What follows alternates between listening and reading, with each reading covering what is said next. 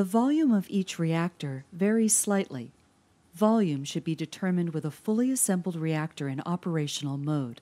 To do this, place the reactor on a magnetic stir plate and clamp the effluent tubing.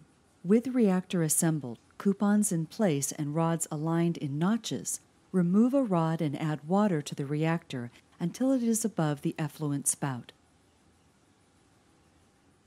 Replace the rod.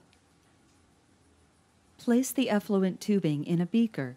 Set the stir plate to rotate at 125 RPM and remove clamp from the effluent tubing. Excess water will be displaced by rotation of the baffle. Pour the remaining water into a graduated cylinder to determine the reactor volume. The volume of this reactor is 340 milliliters.